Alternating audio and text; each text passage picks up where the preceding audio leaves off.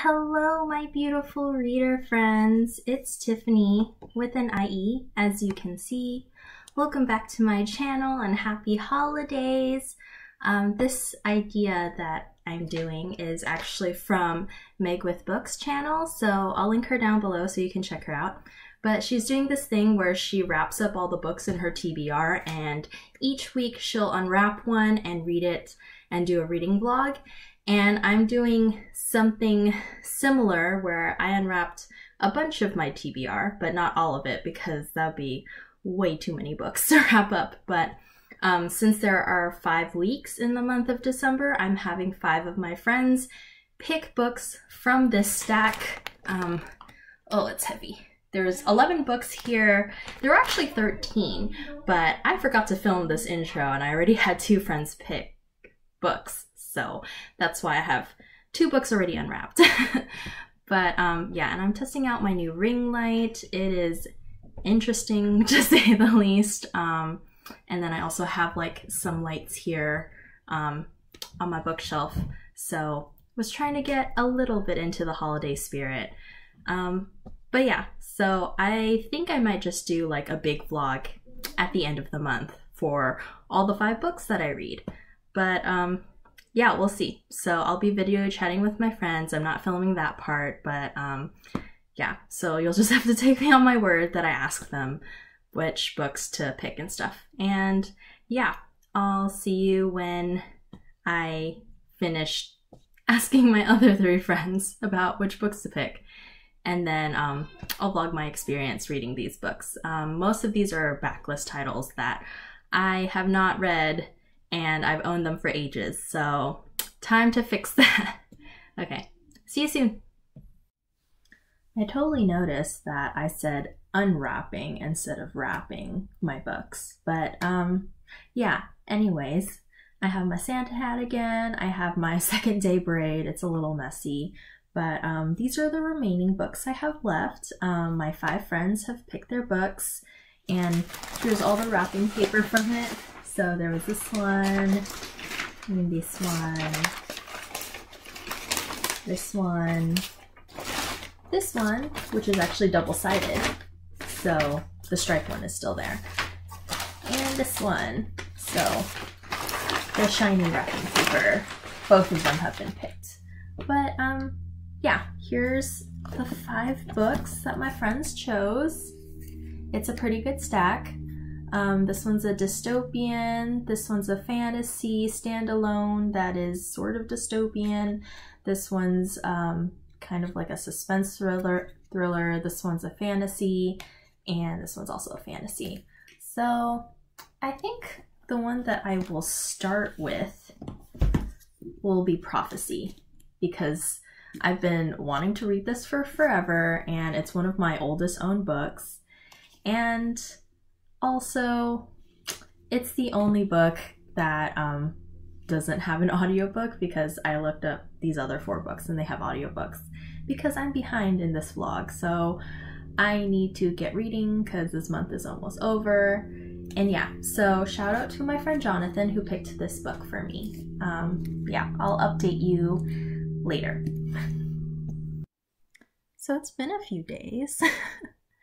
I finally took out my messy braid yesterday, and you can kind of see here with the wave, but yeah, it's hard to see in this lighting, but it is wavy. But yeah, anyways, update. I have read the first 6 chapters of this book.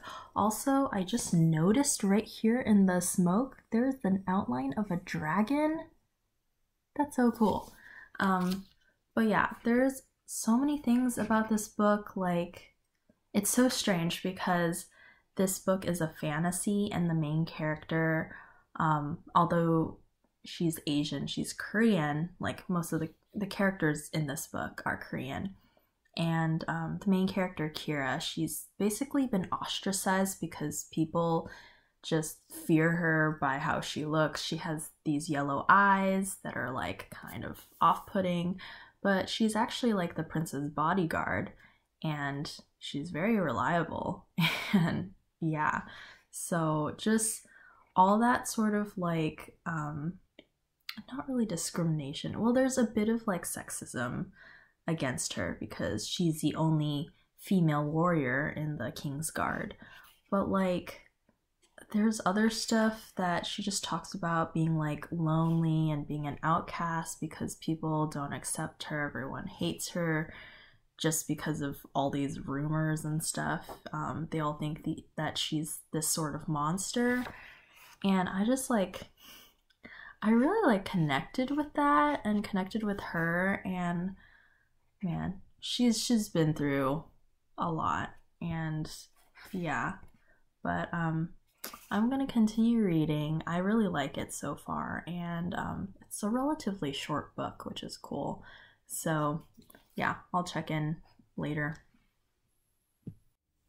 So it's time for another protein bar haul that I wanted to show you guys.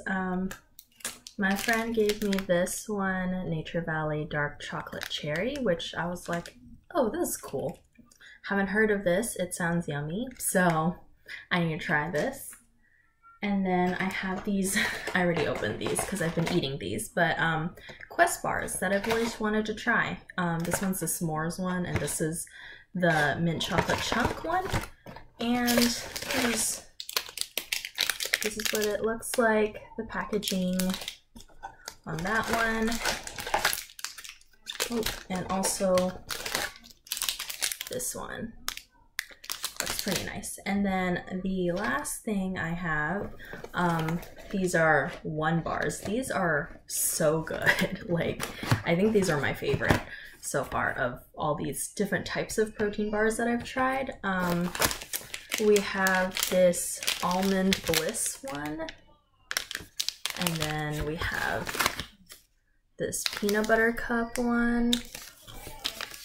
Then we have chocolate chip cookie dough, which usually I'm not a fan of like cookie dough ice cream, but this bar was pretty good. And then my favorite of these 4 flavors was dark chocolate sea salt. I think it's because of the sea salt on top that it made it quite delicious, and it was actually sweeter too. So yeah, really liked it. But yeah, that's all for this protein bar haul. I'm gonna eat them now. Hey, it's been a while since I've updated, like several weeks. Yeah, I don't know why I'm in such a reading slump, but I am still enjoying this, and I'm like this much of the way through. But I was gonna finish it like a few days ago, but it's just like juggling all the reading that I have to do and end of year stuff. And yeah, ignore the lighting, it's really bad. But I finally showered, so that's at least one thing out of the way, and I'm doing laundry right now. I have a candle in the corner, and yeah, I'm actually gonna go ahead and read this really quick because the audiobook is due tomorrow, and there's a hold on it, so I need to finish it, return it, and then I'll go back to this one. So I will update you later about how that goes. But yeah, so just wanted to check in since it's been a while. It's almost 4 a.m. and it's cold, and this is my new like Bluetooth headband earbud thing that my friend got me for Christmas, so I used it to listen to the audiobook for the testing, which I just finished. And thanks to my friend DJ at DJ Reads Books, I'll link his bookstagram down below, for choosing this book for me from my wrapped pile of books. So yeah, I really enjoyed it. I think I'm gonna give it a 4-star. It's a dystopian, and it gave me like serious like Hunger Game vibes because of like the survival aspects of the book. But yeah, it's very interesting. I really like the main character. She's very like resilient and resourceful, and yeah, she was really cool. But yeah, there was the one line where it said that she released a breath that she didn't know that she was holding, which I'm like, yeah, that one line and why that is kind of not great. So yeah, so I don't know what I'll read next. Well, I really should finish this one, so yeah, I'll update you if I have to finish one of the other books before this one, but the month's almost over, so I need to finish my books. But yeah, I'll check in later. So now for the second book of this vlog, I will be starting this one, Rebel of the Sands, because the audiobook expires tomorrow, so I kind of need to finish this. But this is one of my most anticipated ones to read out of this entire vlog, and yeah, my really good friend who was basically Hal from Howl's Moving Castle chose this one for me, so excited to dive into it. So I'll check in later when I've finished the book. So yeah.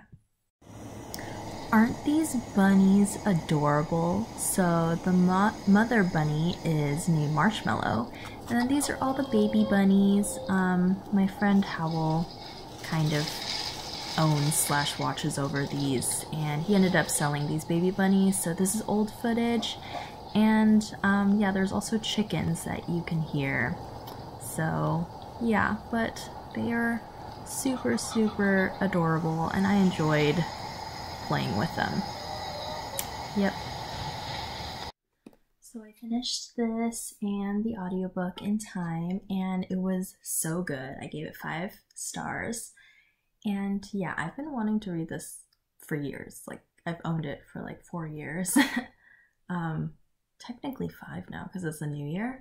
But yeah, anyways, it was so good. I actually ordered the other 2 books in the trilogy on Book Depository because the UK covers match this cover, because the US covers, they changed and they have a person on the cover, and I don't like those covers. So yeah, that's why I don't own the rest of the series. But yeah, finally bought them. But Book Depository is kind of delayed in shipping right now because UK shipping and like the pandemic and stuff. So yeah, but this was really awesome. I do have a bookmark as well that came with it when I got this book signed at the book signing years ago. But it's funny because this is blurbed by Ray Carson, who is the author of the Girl of Fire and Thorns trilogy. And while I was reading this, I definitely did get like massive like Girl of Fire and Thorns vibes. Like, it just, like, the story reminded me a lot of that story, but like for different reasons. But it's just like, it's just the vibes. So yeah, it was really, really good. I didn't see the twists, or like, yeah, I didn't see them coming. And yeah, I can't wait to read the other 2 books in the series now. So yeah, and this is such a pretty edition. Yeah, so now I can go back to finishing this because it's been a while. So yeah, I need to read this. So I'll check in later when I'm done with this. So it's late, it's 4 a.m. I curled my hair a few days ago, and it's looking a bit more muted now, and you know, I've slept with this. But anyways, I finally finished Prophecy by Ellen O. If I sound funny, I have my retainer in, so didn't want to take it out because I need to go to sleep after this anyway. But yeah, I gave this 4.5 out of 5 stars, or I mean a 5 on Goodreads. But yeah, this came out in 2013, so it's more of like earlier YA. It's also one of like the few like YA books back then that was written by an Asian author, as well as like featuring an Asian protagonist. I really enjoyed it. It was exciting,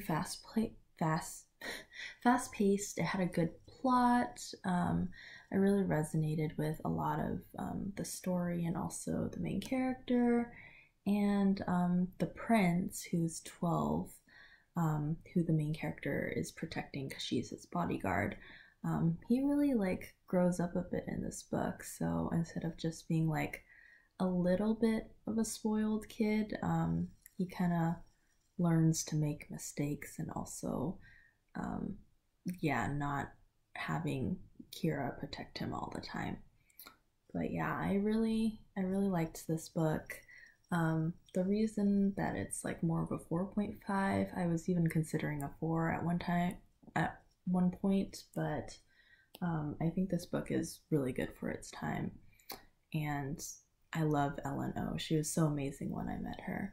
So yeah, there was a part where they meet these like heavenly maidens, and one of them was described as just arrogant looking, which, yeah, I was like, okay, that doesn't really do it for me. It's like saying like she was happy or she was sad, which I learned about in my writing program. Like, yeah, you don't describe people like that, because the other heavenly maidens, they were described by their physical attributes as well as like also a bit of like their personalities, but this one maiden was only described as arrogant looking, and then she was quite sarcastic and stuff, and then Kira, the main character, decided like, oh, I don't like this arrogant looking maiden. So yeah, that was kind of strange. Also, there were like a couple cliches, like hair as dark as night and skin as white as snow, but yeah, so I mean, that could have been improved on. And then we went through this whole book without like that one dreaded line in YA that comes up a lot. And then literally on the last page, the line showed up, and it was, she unconsciously released the breath that she was, well, actually, she released the breath that she was unconsciously holding, was the exact line. And I was like, are you kidding me? So yeah, but I still really like this book. I have the other 2 books, so I can't wait to read them. And yeah, that's all for this update for now. I still have 2 more books to read for this vlog to be finished and over, and I'll insert other like fun clips since I haven't really left the house much, but I have some like old vlog footage that I'll insert just for your enjoyment. But yeah, so I'll check in next time when I start the next book.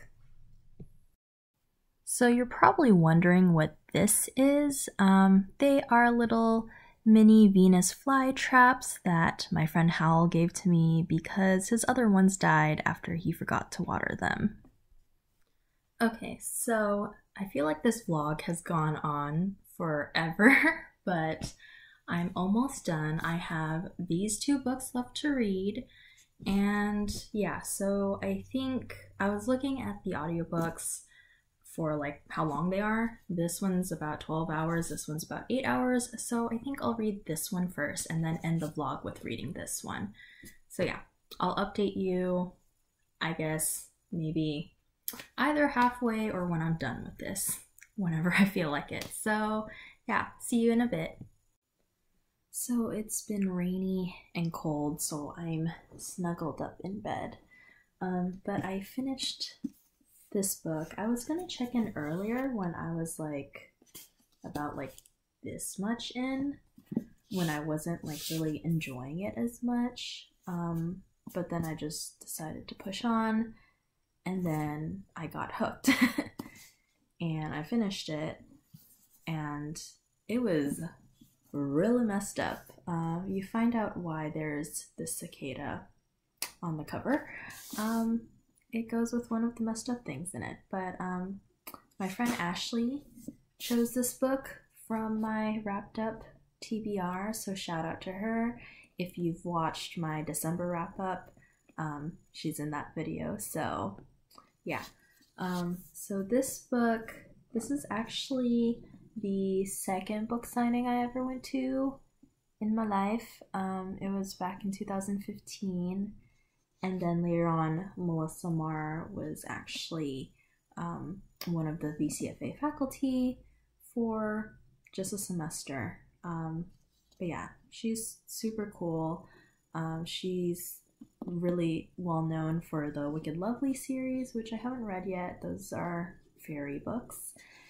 But this one's a standalone. It's like a Southern Gothic thriller type book, and it has a little bit of like a paranormal or fabulous element where the main character, Eva, she gets hit by a car, and then she wakes up in the hospital, and then she's acquired this ability that when she touches people, she's able to see how they die.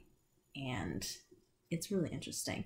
So she suffers from traumatic brain injury after this car accident, and this book is told in three perspectives: her perspective, her best friend Grace's perspective, who is Asian, and also the stalker / serial killer's perspective. And just his chapter is like, man, it's just so messed up. And Melissa talked about how when she was in grad school in North Carolina back in the day, and she worked at a biker bar, and she had a stalker back then, and to this day he still hasn't been caught. And yeah, it's just really messed up. So yeah, there are so many things about this book. I ended up giving it I think like 4.5 stars. So 5 on Goodreads. But yeah, it's so messed up. But yeah, you'll just have to read it to see what else. I don't want to get too spoilery. But there, besides traumatic brain injury, it also talks about cystic fibrosis, and then also face blindness, which which Melissa Marr actually has face blindness. So that was really interesting. I think it was really well written how like messed up the killer is, and just his logic. It was just like, yeah. And he's a teenager, so yeah, lots of messed up things in this book. So if you like dark, messed up characters in books, then I would suggest this. If not, then probably don't read this. But yeah, now I'm moving on to my final book, which is The Glass Arrow by Kristen Simmons. And this one my friend Jasmine chose for me, so shout out to her. And once I finish this book, I'll be finally done with this vlog. So yeah, but I will update you later. So bye for now. So I got these new tarot cards, and it's my first deck ever, and they're super pretty. I got them from Etsy. I'll link them down below if you're wondering where I got them. And yeah, so that's the little booklet that tells you all about tarot, and then I just go through them one by one to show you how pretty all the designs are. So yeah, hope you enjoy this little bit, and yeah, that's all.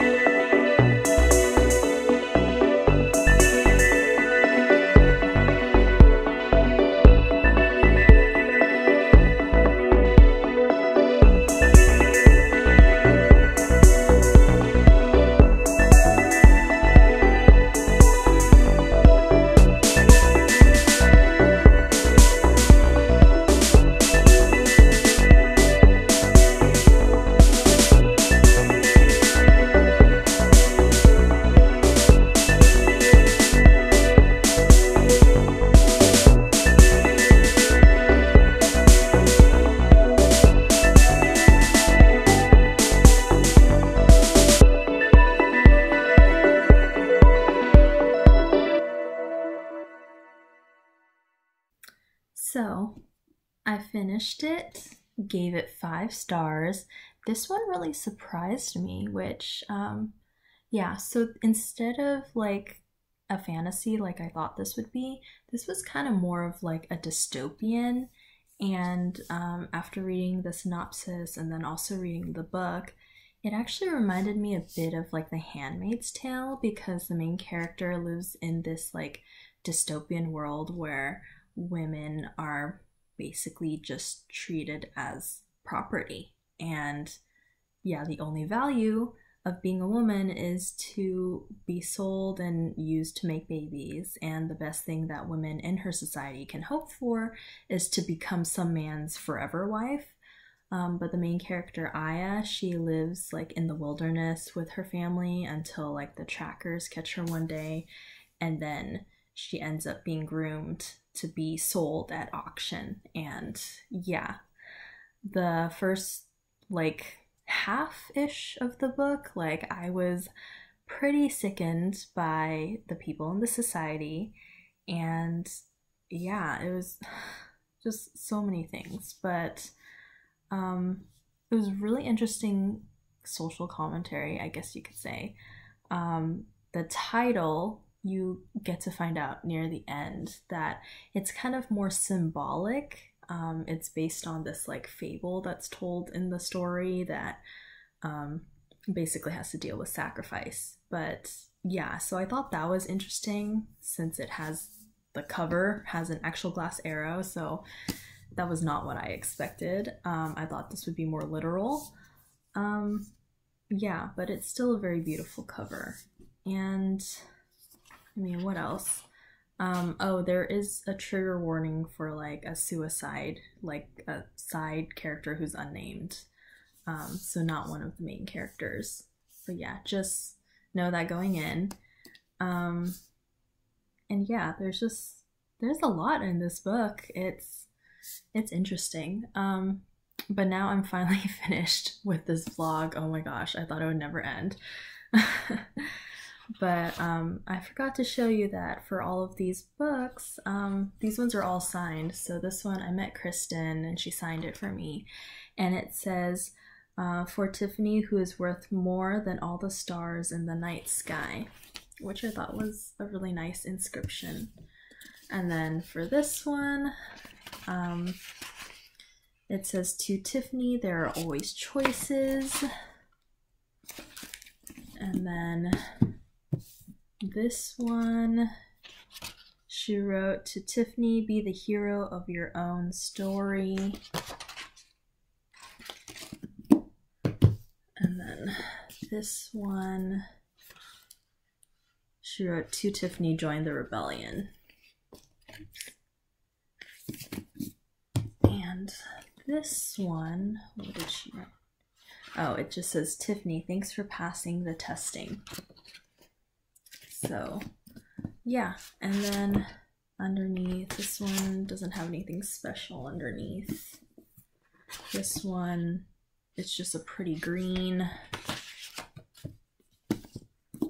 This one, oh, it has the word prophecy stamped into it. And it's a blue, nice blue. This one, oh, it's just blue and black. Well, kind of a teal color. And this one's also kind of a teal color with the reddish spine, foil spine. Yeah, so I think if I were to rank these in order of my favorites, it would be, oh, this is hard.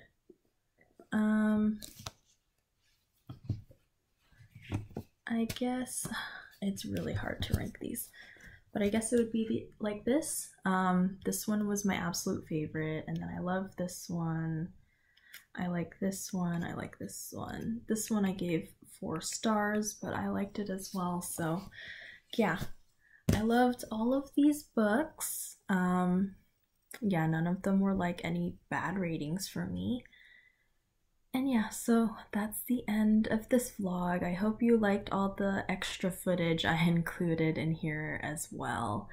And yeah, this is really late, so it is now February and no longer the holidays. But yeah, see y'all in my next video. Bye!